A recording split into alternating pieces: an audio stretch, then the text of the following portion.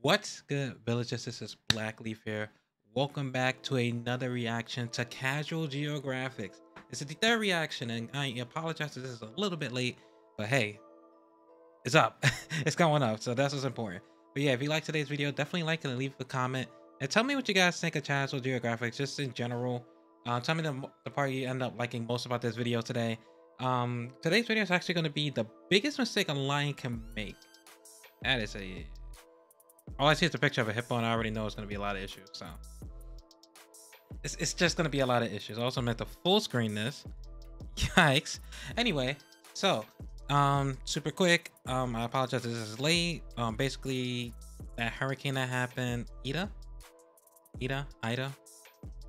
whichever it was called, it flooded the basement, like 3 inches of water. So that was not freaking fun. I was so exhausted working, trying to keep the flood minimized as even humanly possible. That Thursday, I was just exhausted, and I still tried to go to work, and it was just still a lot of work and cleaning to be done because the flood exited the basement. It has been hell this week, let's just say that. So finally, we're gonna have a chance to do some recording. So I see you guys really enjoy the Casual Geographics. I love learning about animals. And I did hear about one commenter. I'm gonna try to put their name up here as well. They told me to actually check out Tier Zoo, if I'm not mistaken, that's what it's called. So I'm gonna actually try to check out some of those videos too. So definitely let me know if there's any other videos relating to like animals, things like that y'all want me to react to, or just any other funny content. For those that are a fan of Ruby that have been part of the channel, Ruby review should be out around the end of the month. I know I talked about that a billion times, but it should actually be out at the end of the month. Like, there's not really much else blocking it this time. I've had a billion things block it. Nothing should block it this time coming around. And not only that, but in general, Ruby did get delayed until 2022. So I also want to make like a mini video on that and just basically go forward from there. So yeah, enough talking. Let's just get straight into the video. It's been long enough. So 5, 4, 3, 2, 1. You know what? Before I tell you, I'm just gonna show you.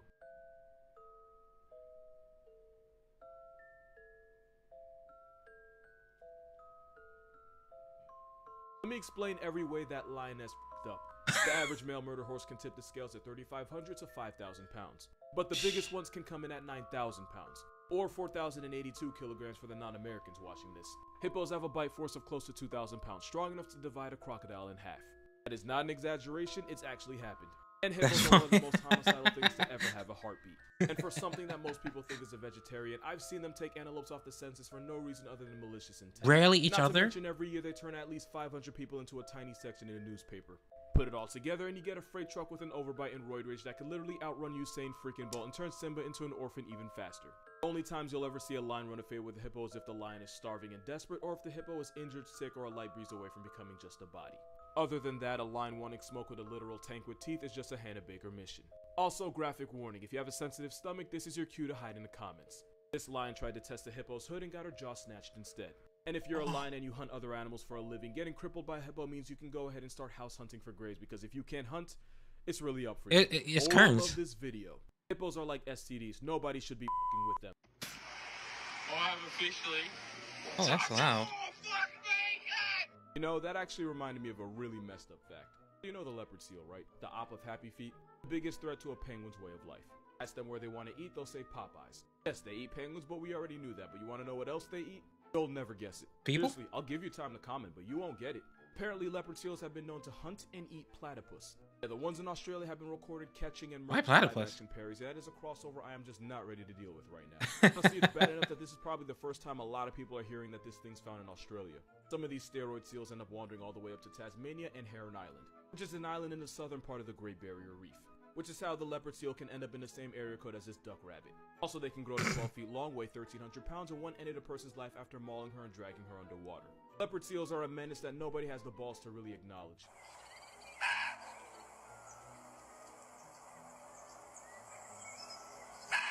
That wasn't edited. That's really what they sound like. This is a muntjac, but for obvious reasons, most people know it as the barking deer. This barking Bambi is found in Asia in countries like India, Sri Lanka, Vietnam, and the forests of Indonesian islands. Why is his head like Muntjacs that? will scream when they're scared, or to tell other deer where they are in case they lose them in a dense forest. It's like if you lost your mom at a store and just screamed like a banshee until she found you.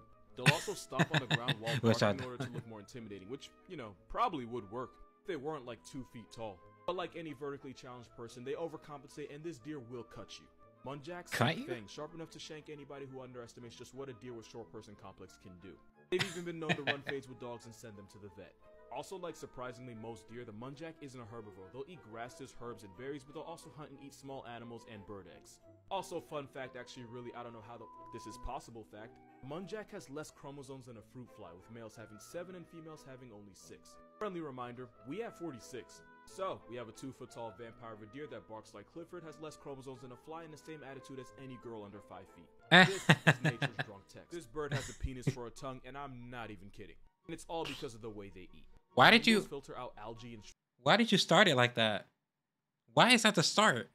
How is that the start? Why is that the start? His tongue is his tongue is his penis. All right, I need to hear this one. There's a lot of dirty jokes to get out of that one. All right, let's hear this shit. For the water, and they do it upside down. They use their tongue to squeeze out the water and trap the food. But we found out while they do that, a bunch of erectile tissue in its mouth fills with blood and stiffens just like, well, you know. And apparently being bricked up in the mouth helps the flamingo keep its head stable as it sticks its beak in the water and eats upside down. All that erectile tissue sits at the bottom of its mouth and runs down both sides of its tongue. So whenever a flamingo eats, on command the blood rushes to the tissue and anchors the bird's head. It also makes the tongue harder than a man watching an Olympic long jump compilation on YouTube. We've all gotten those recommendeds, and we've all clicked on them. Moral: I'm mad this bird is bricked up in his mouth. His mouth is bricked up.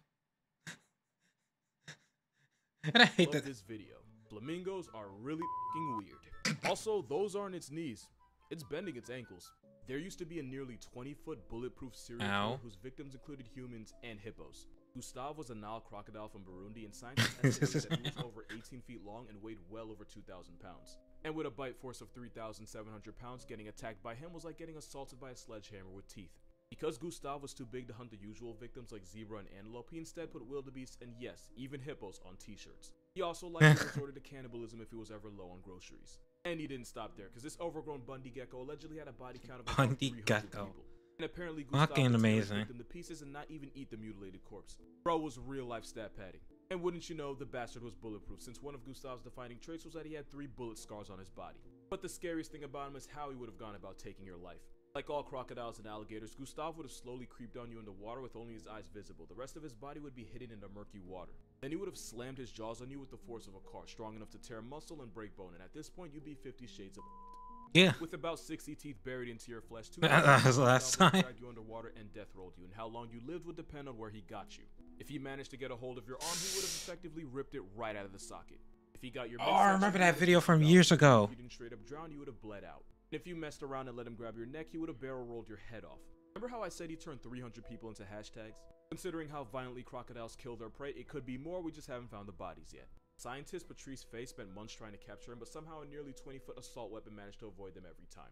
Gustav allegedly died in 2019, but we don't know how, why, or who did it, and we don't know how many lives he took with him. Here's a fact you didn't know you needed to hear. Oh my Some god. octopus will carry around a security coconut to use as extra protection. Octopus are one of the smartest things in the ocean, and some have the intelligence of a 3-year-old human. Which is high-key crazy to think about. But they have no shell or armor, so some species will carry around 2 halves of a coconut to use as a travel-sized panic room to avoid predators or social interaction in general. This octopus has done nothing, yet somehow I completely understand. Some will even camp inside coconuts just so they can catch crabs slipping. Yo. Crabs really do be getting hoed by everyone. Might be fun to us, but that's low-key a messed up way to die. Coconuts aren't the only tools that He just go like this. use. I remember this guy. That is the highly venomous man of war, which is toxic enough to put both fish and people in a pack. Which is why the Let's not with the man of war. Venomous tentacles of the man of war to use as like a melee weapon to defend themselves. You know, if octopus lived longer than a year or 2, they could probably do a lot of damage. Moral of this video: if you ever see an octopus carrying coconuts like it's luggage, you know why. No, we probably should be scared of how smart these guys are. This is Inky the octopus, and he used to live in an aquarium in New Zealand. And I say used to because Inky actually escaped by slipping out of his tank when no one was looking. Apparently, How? He noticed a small gap at the top of his tank and Shawshanked his way out. Then he slithered across the floor until he found a 6-inch drain hole, which he, of course, managed to squeeze through. Fun fact, octopus have no bones or swim bladders, meaning a 600-pound octopus can fit through an opening the size of a quarter. Inky What crawled the to freedom through a 164-foot pipe of nastiness I don't even want to. Yo, can y'all imagine if an octopus just decided they wanted to run into houses instead? They could literally just go through pipes inside sewers and toilets and everything just pop up. They could fit in there. They can actually fit in there. That's insane. That's really, really crazy. But octopus ain't trying to do that because they're smart. Imagine. That's almost half the length of a football field until he reached the ocean. And nobody ever saw him again. The next day, workers noticed that the octopus was missing, and I like to think it went something like this.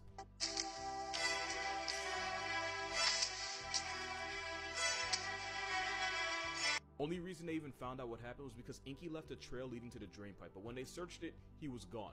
Bro watched that one scene from Finding Nemo and decided he had enough of the gimmicks. Now, I'm not saying we should be afraid of them, but you can't tell me this ain't some ET shit. I can personally guarantee you're not ready for how big this animal actually is.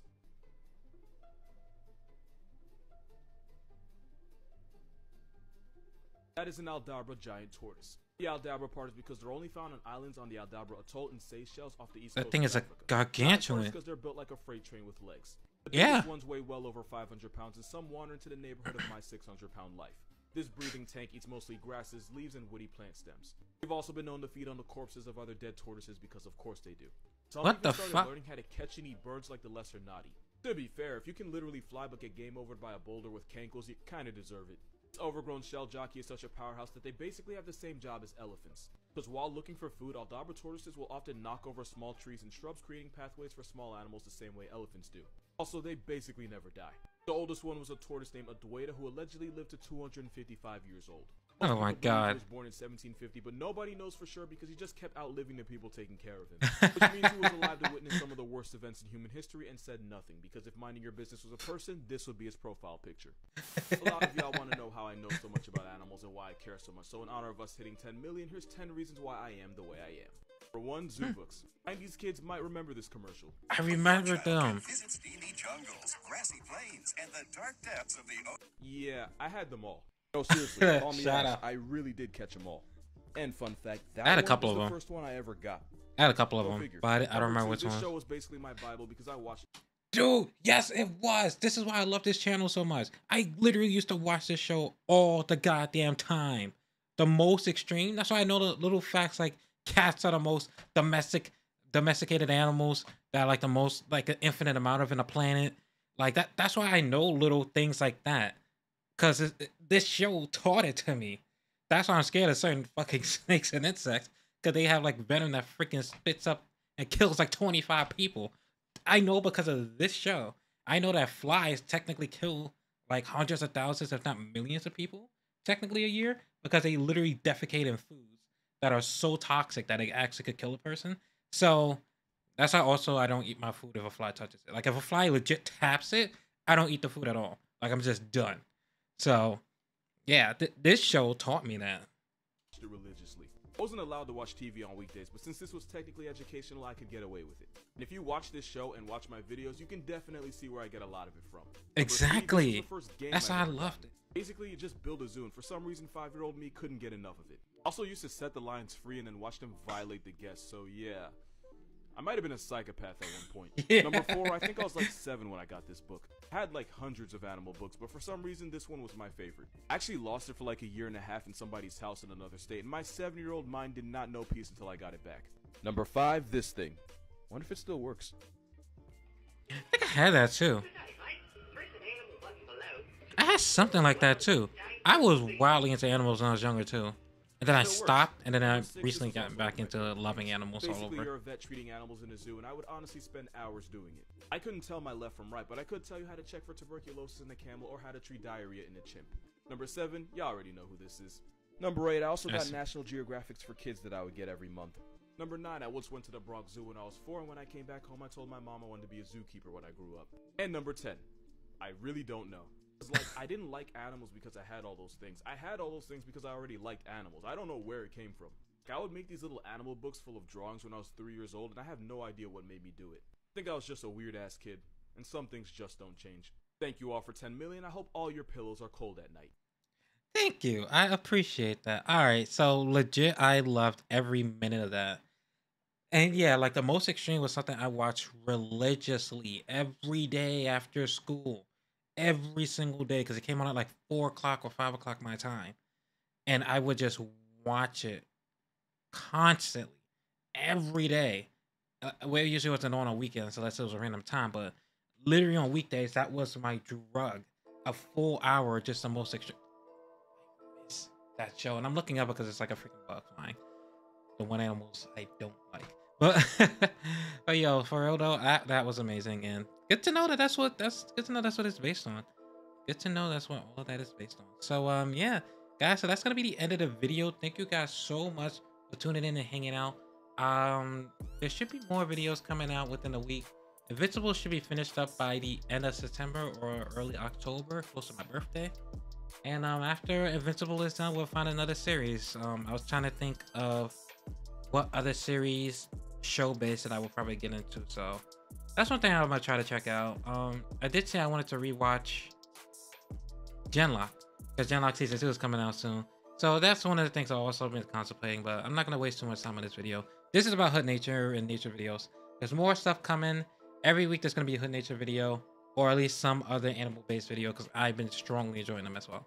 So guys, thank you so much again for watching In the Village. I will see y'all next time, and remember, don't forget to like, comment, and subscribe, and to follow all the social medias that were popping up just a second ago. See y'all then, and thank you again.